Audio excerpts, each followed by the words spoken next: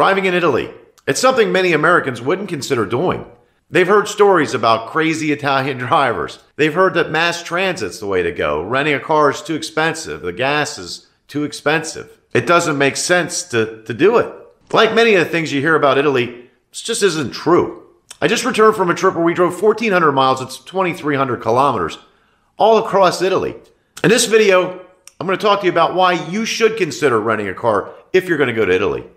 I wouldn't go any other way. Also, we're going to talk about toll booths and how to correctly navigate those, as well as buying gasoline there. I'm also going to give you some advice in general about our experience traveling there. Now, I need to mention we made a decision not to drive in any of the major cities. No Rome, no Venice, no Florence, no Pisa. There was never any doubt that I was going to drive in Italy. The town that my grandfather herded sheep in the early 1900s is San Pietro in Garano. It's a small town of about 3,600 people. It's in the Calabria region.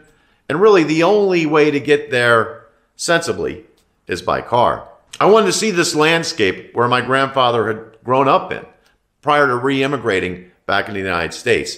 It's a place where my father had ventured, my uncles had gone there, and they told me it was something I needed to see. If you're considering renting a car there, there's going to be a couple things you're going to need. One's going to be this. That's international driver's license. You can pick that up at any AAA. It's not very difficult. Just go in with your regular driver's license from whatever state you reside in. They'll get one for you in short order. The other thing is you're going to need a rental car. Now, we picked one up from Europcar. They're a European rental company. It's just similar to Hertz or Avis or any of the ones you're familiar with around here. Both places where I picked one up and I dropped it off at a different location, both places were very accommodating. There were people there that spoke English. That made it very easy, and they were very easy to deal with. As far as a rental car, I wanted something small. I knew some of the streets were 1,500, 2,000 years old. They're rather narrow. The car we ended up with was a Fiat 500 hybrid. Didn't necessarily want the hybrid part. What that meant is we've got a 70 horsepower engine and a battery underneath. It's more of a city car. The battery charges up as you go down hills or brake. And when the battery's charged, the car's fine. On extended drives, though, the battery starts to run down. You've got 70 horsepower, and that's all you got. We rented the car for 12 days. It had unlimited mileage, so we could go as far as we wanted. It cost us $447. That includes the insurance. So when you rent a car in Europe, the insurance is tacked onto your price right up front. Currently, the euro is equal to the US dollar, about equal to the US dollar. So you kind of know your costs going in. So with all that out of the way, let's get started. My first drive in Italy would take us out of the center of Sorrento and have us drive along the Amalfi Coast through Salerno. The first thing you learn in Italy is you always need to keep your eyes on the road in front of you and in all your mirrors. Your head needs to be on a swivel. You need to pay attention. Anyone can and will pass you at any time. Scooters and motorcycles pass whenever they see the smallest opportunity. People walk out into the streets constantly. Most intersections are roundabouts, and most of the locals consider the smallest gap a chance not to yield. When you get to the coast, you need not to have a fear of heights because it looks, well, like this.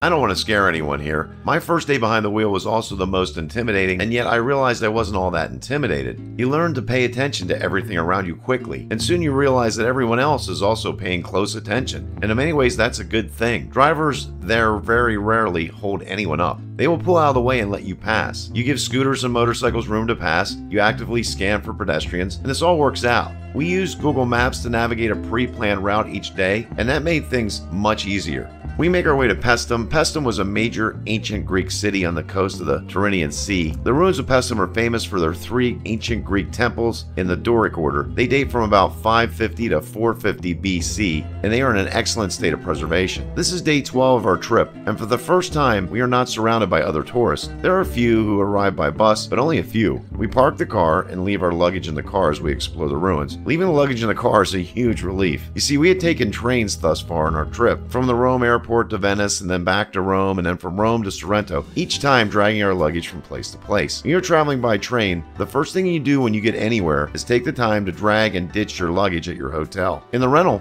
this was no longer a concern.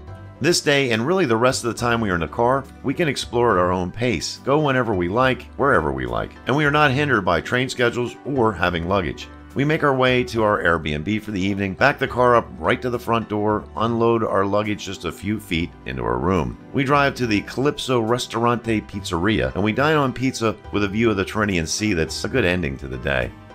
The following day we drive through the mountains, and I mean that in a very literal sense. We drive through tunnels, which lead to bridges, that lead to tunnels, that lead to bridges, that lead to more tunnels. The shortest distance between 2 points is a straight line, and in Italy they consider distance vertically. This means they avoid building switchbacks on the main roads. Once again, a bit different from what I'm used to in the States, but not intimidating. We make our way through Rendi and onto Strada Provinciale 229. This is a road that leads to San Pietro in Garano. This is not a major road. It is narrow, steep at times, with many switchbacks. These are the type of roads that could be somewhat concerning for some drivers. That said, most of this type of road can be avoided most of the time. We make our way into town and get to a point where we have to park the car. This is a very old city, and all but one of the streets here, and specifically the one I'm looking for, are walking paths. We walk about 5 minutes and there it is, the only street in the world with my family's namesake, Via Intrieri. I'm in a place where my ancestors had lived for untold years. I feel like I've accomplished what I needed to do in Italy, and that everything from this point forward would be a bonus. We spend some time walking around the city and eventually return to Rendi for the evening. It was at this point that we were going to need to get gas. This was something that concerned us prior to renting a car, and it really shouldn't have been. Many gas stations in Italy have full-service pumps. You simply hand over your credit card and an employee fills your tank. It's a few cents more, but it's really easy. We use these most often. There are also service stations with no employees. They're self-service. We use these as well. The one thing you need to be aware of when using a self-service pump is the language button when you first approach the pump. If you speak English, simply look for the English flag. That would be the flag of the United Kingdom. Once you hit that button, all the instructions are in English and very simple to follow. Most self-service stations will take a credit card, or they can take euros. Just like an ATM, you feed the euros in, you get that amount of gas. So it's best to have both on you. The English button will also be found at all toll booths, and there is no doubt you will see toll booths on Italian highways. Just look for the language button before you do anything, select the appropriate language, and follow the instructions. Many times these instructions will both be verbal and in print, and if you hit the English language, it's going to talk to you in English. Normally you just insert your ticket, then the credit card or euros, and you move along. The following day we head towards Matera along the Ionian Sea coast, first back through the mountains and eventually along the coast. We stop at 2 separate museums. Both featured uncovered city ruins and hundreds of thousands of items that were excavated and restored for display. Both places were empty, excluding the 2 of us, and one place had an employee walk with us through the massive rooms so he could turn the lights on as we went. This is something you wouldn't see on a tour bus, I wouldn't think, and rail really doesn't get that far down. This path took us on long stretches of highway, and you can drive highways in Italy with ease. The only thing you really need to do is check your mirrors prior to making a pass. Speeds on the highway vary greatly, and the speed limit seems to be a suggestion that only most large trucks follow and a few of the older population. Everyone else there goes their own pace. For those of you that like to camp out in the passing lane, this is a definite no-no in Italy. One simply does not do that here. You make your pass quickly and move back over to the right lane or the traveling lane. This is something I miss about driving in Italy, as I encounter multiple people every single day in the United States that think they can ride in the passing lane if they are going the speed limit. I think most people in Italy know not to inconvenience other drivers, whereas Americans many times kind of think of themselves. We drive into Matera, and I mean right through the center of the old city. This is a city that's been continually inhabited for over 15,000 years. The streets were designed for horses and mules. It's at this point that I'm really glad we're driving a tiny Fiat. This is a beautiful city where we spend the next couple of days. We drop our luggage off at the hotel. I drive back out of the city to a local parking garage. It costs us $12 a day to park there. We leave Matera and we are back on the back roads of the country. It's at this point I need to tell you that you will not see many red lights or stop signs. We only encountered 3 red lights over our entire trip and maybe 5 to 6 stop signs. What you do encounter a lot of are roundabouts. I have absolutely no idea how many roundabouts we went through, but I would think it was 500 to 600 plus. These are very well constructed with very good lines of sight. You can see if anyone else is in the roundabout long before you enter. Of the 500 or so that we encounter, I would guess that we only had to yield 10-15 times maybe, as you could pace your entry either slower or faster to allow you to continue to move without stopping. This is something too I wish we had more of in the States.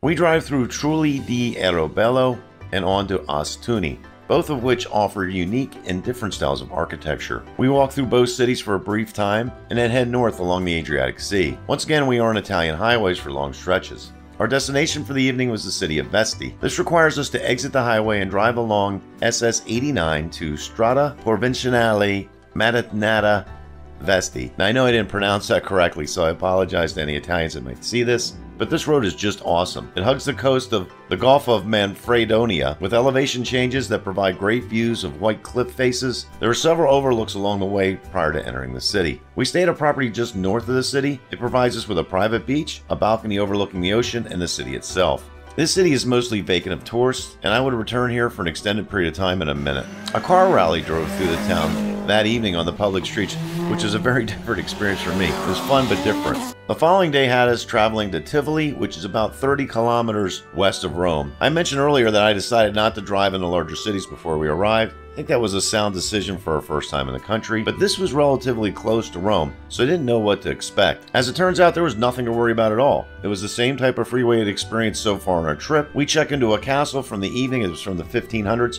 It was just outside Hadrian's villa, and take a tour of the ground for a few hours. This was a very impressive stop for us. The following morning we were back on the road, and our destination that day was Civita di Bagnornio, but we detour a bit to Salerno, which is described as a ghost town, and it lives up to its description. There's a small museum and a clock tower which a gentleman opens up for us. Once again, there are only a couple other people in the entire town. This is something that was nice about the rental. We had become comfortable, so we could branch out and explore. We make the drive through the countryside to Civita di Bagnornio. This is where we're staying for the next couple of days. It was the home of St. Bonaventure. It is another kind of ghost town up on a hill. It is a UNESCO World Heritage Site. All the original architecture is untouched or restored. This makes a great place for us to unwind as we see the entire city in a couple of hours. So you kind of get to poke around and talk to the locals. Our last driving day would be to return the rental car in Siena. Driving in Italy at this point is simple. It's easy. We filled the fuel tank at Little Fiat a few miles away from the drop-off location. The drop-off was also simple. The company representative walks around the car, checks the mileage, and is kind enough to call us a cab to the railway station. And that's it. Our time behind the wheel is over. At the train station, we wait at the announced platform for the train, which is now running 10 minutes late. 5 minutes before it pulls into the station, there's an announcement that the platform has been changed. The new platform is 3 tracks away, so we carry our luggage downstairs in a rush under the tracks and upstairs again to the now correct platform. We board the train, store our luggage in the overhead bin, and begin the trek to Pisa. It's during this train ride that I realized just how much of the countryside we are missing by taking a train. It rides through tunnels and ditches most of the way to our destination. This feeling of loss is only confirmed when we arrive at the train station in Pisa and now have to walk 7 blocks to our Airbnb we have rented. The train station, the surrounding streets are jammed with people, the sidewalks are rough to wheel luggage across, and tonight, for the first time in 12 days, we are restricted to visiting places that we can either walk to or take a cab. We hit all the tourist locations in Pisa, and of course they're jammed with people, and we travel by train to Florence, which is more the same. There's much to see in both these cities, if you can tolerate the crowds, and I don't regret seeing these places. However, when someone asks me what was my favorite part of my time in Italy, the answer is the southern and middle part of the country. Driving there is undoubtedly my favorite part of the trip. The entire country has history around it in every corner. You don't have to look far to find something beautiful or amazing. The next time we go to Italy, I will have a route mapped out for every day we spend in the country. That route will skip every major city. Upon landing, I will go directly to a Europcar rental location and grab whatever Fiat they have in inventory, and we'll be on our way. We will seek out sites that are less traveled and enjoy them at our own pace, away from the crowds. Just some quick general pieces of advice. If you have a fear of driving in Italy, just don't. If you're a decent driver in the States, you're going to do fine in Italy. You'll adjust quickly to what's going on over there. Maybe familiarize yourself with some of the road signs. That would be helpful prior to going. It's something I didn't do, but maybe you should. You're going to see the major cities, but when you do so, do it during the week. Go Monday through Friday. On the weekends, venture out in the country. You're going to avoid the crowds that way, regardless of whether you go. If you go in on season, it's going to be crowded anyway, but during the weekdays, they'll be less crowded than they would be on the weekends. Also, visit the big cities. They have a lot to offer. Rome, Florence, Pisa. We saw all of those cities, and there's a lot there. It's just, crowded. One of the last things I have to say is congratulations to Rachel and Kevin. It's my oldest daughter. She got married to my now son-in-law, Kevin. That was the reason for our trip in the first place. They were getting married in Rome. We needed to attend. Thanks for coming along on our trip. If I helped you out there, if there's a little bit of advice, something you picked up, please consider subscribing. That would certainly be appreciated. Until next time, we'll see you.